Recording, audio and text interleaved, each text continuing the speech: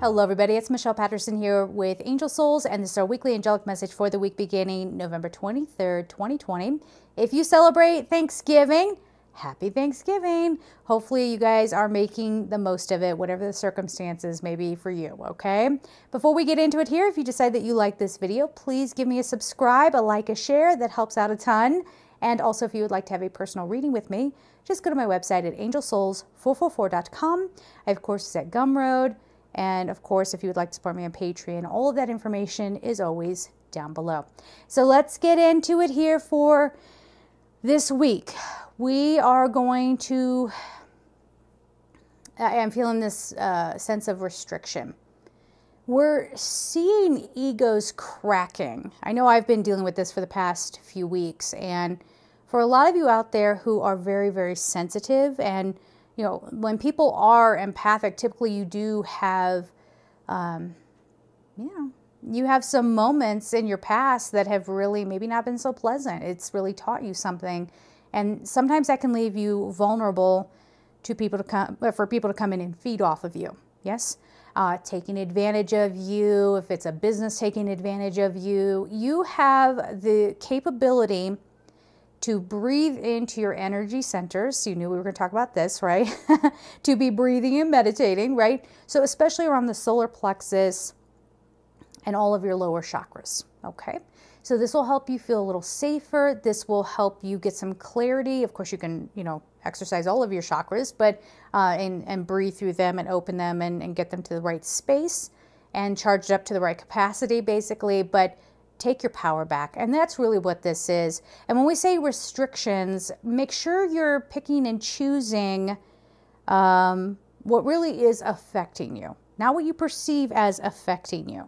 Does that make sense? So we don't want to engage in every battle kind of thing. What is happening this week is temporary. It's not going to last forever. Okay? So just be mindful of that this week. So pick your battles, kind of thing. Be breathing, be meditating, especially I keep coming back to the solar plexus, the sacral chakra and the root chakra. Make sure you are breathing into those areas so that you have a sense of safety in this world.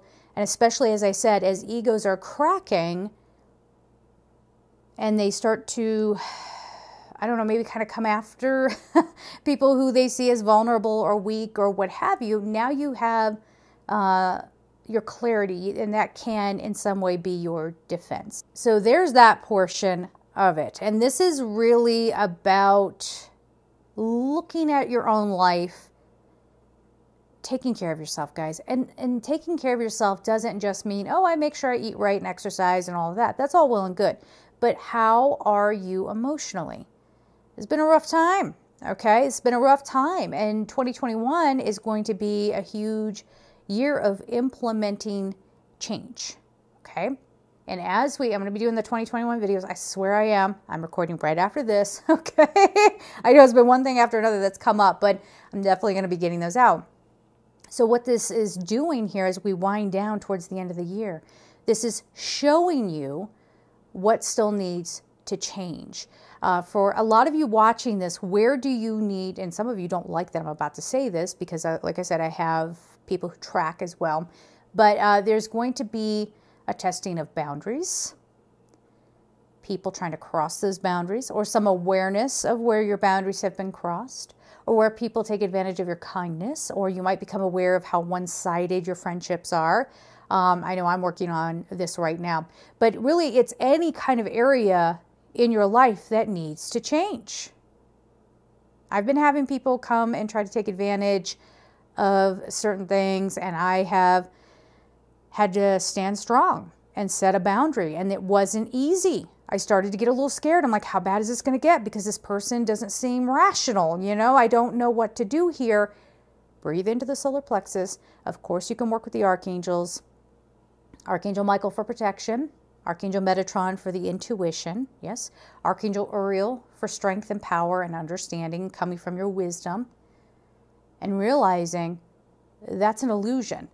These people having power over me, these people are trying to intimidate me, it's all an illusion. They have no power over me, right? And so then you can have this reclaiming of yourself and who you authentically are. You know, we talk about that all the time.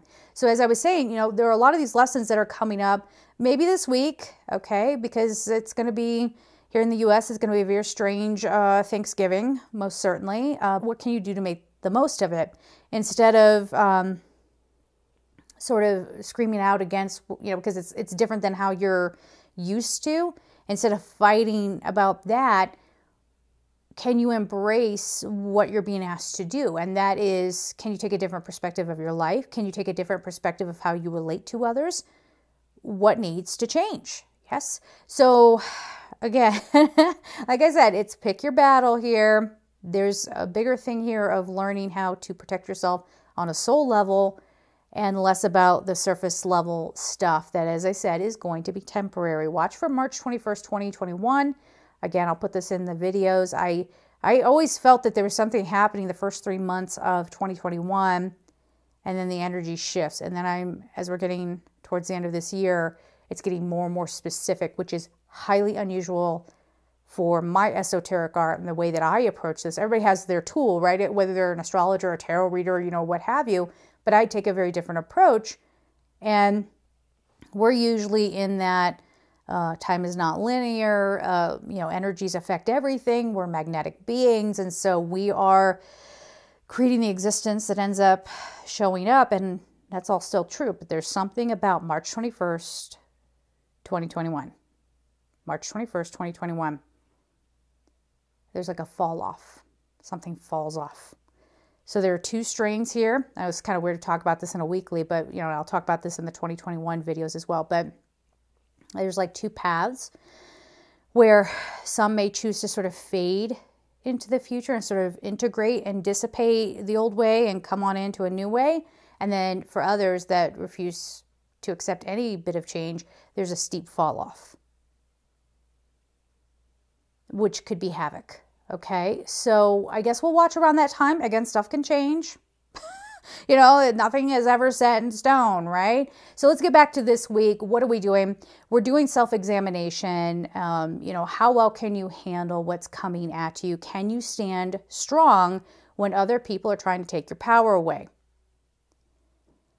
Again, this is all stuff I'm working on too, guys, and it's not easy. It's not easy, and I'm definitely making sure that I'm being thorough about facing whatever it is that keeps holding me back, or what my fears are, or when people are trying to take advantage, you know, realizing, hey, I don't have to respond to everything. And yeah, these people might short circuit and go on their smear campaign. Let them. Let them. They only expose themselves. And that's all there is to it. And they don't get to have any of my energy. So I want to offer that, you know, and for some of you out there, there could be this feeling of there's an internal fight.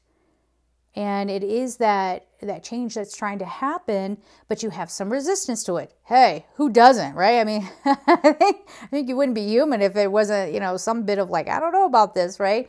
And then there are other people who are going through that. And so we're going to have a lot of people just sort of colliding and not knowing what to do with one another. Okay. Now, we can get around that. It's all the stuff I already said. Okay. So make sure we're getting ready. We're getting prepared. The message is resiliency. And that has been kind of a word that's been floating around, I know, in my head for a while now. It's like resiliency. And I was just telling somebody else that, you know, when everything started to happen in the beginning of this year, there was this like, whoa, can't believe it. Oh my gosh, you know, how are we going to get through this? And then as things started to happen again in the past couple of weeks, I noticed, at least for me, and I would invite you to look at how your reaction was, I reacted very differently. I was just very matter of fact and like, okay, this is happening. I now know what to do. I now know how to take care of myself. I know that your emotions and breathing and, you know, not allowing yourselves to panic or let yourself panic, you know, to get yourself in that calm, centered space. That's not sidestepping, okay? That's self-care. Now you can get yourself into alignment and then get another piece of news, and then you're like, okay. But it's the bounce back. How quickly can you, you know, take something in, process it, and get yourself back into a nice, calm, focused space where you can take any necessary action. Okay? Does that make sense? So we're learning this about ourselves. So there might be something coming up for us this week that, I don't want to use the word test. I don't necessarily want to use that word, but it can, there could be things that come up that show you how far you've come. And do not do this thing, don't do a disservice for yourself in trying to go back to the old way. When this is coming up in your face and you just want to go scrambling back to what used to be, it's not there anymore, guys. It doesn't exist. There's so many changes on the horizon, and it just depends on how well you're willing to roll with it. Okay, I hope that makes sense. So let's get on to the cards. Okay, let's see what we have going on for this week.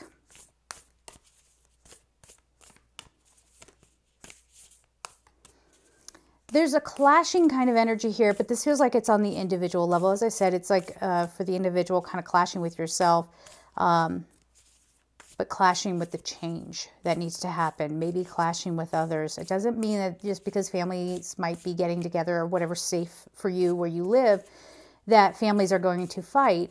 It could just be a clashing of ideas, a clashing of approaches. And what it is everybody is lost and trying to find their way. That's really what it comes down to. And we're just going to have to roll with it. Can't just have sunshine and rainbows all the time. We didn't sign up for that. Okay?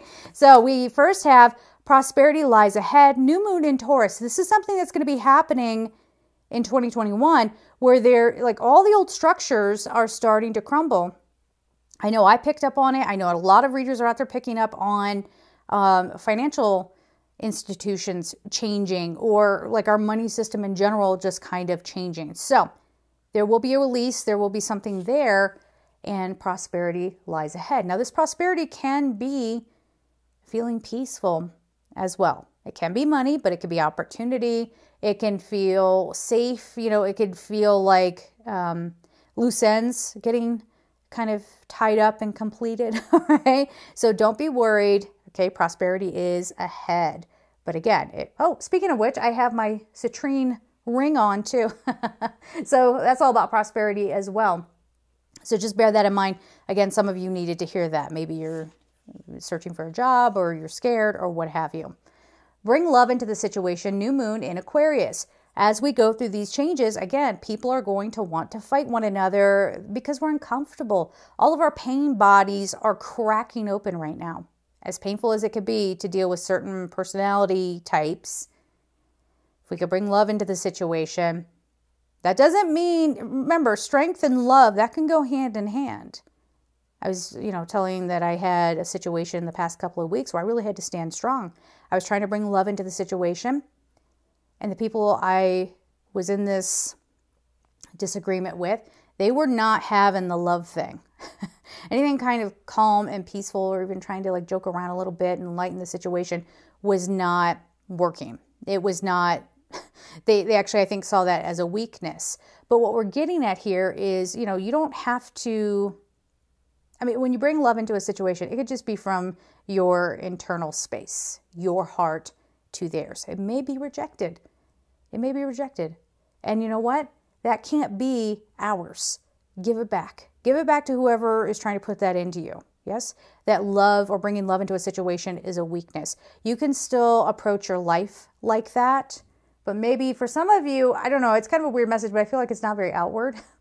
Again, maybe you're having a conflict situation where it's going to be perceived in a certain way and maybe stomped on, but you could always bring the love to yourself as well, especially if you feel like there's an injustice or, someone's just not being very fair.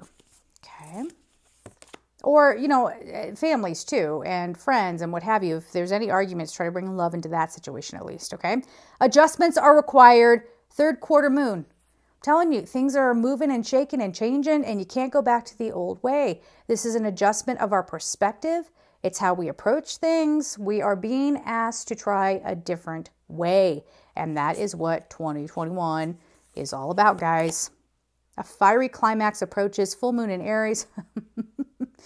All right, bring love into the situation. Let's go back to that message and try to bring it into whatever this is all about. Because again, as I said, everybody's egos are cracking open, and this could be something out in the world that we see that starts to get a little heated.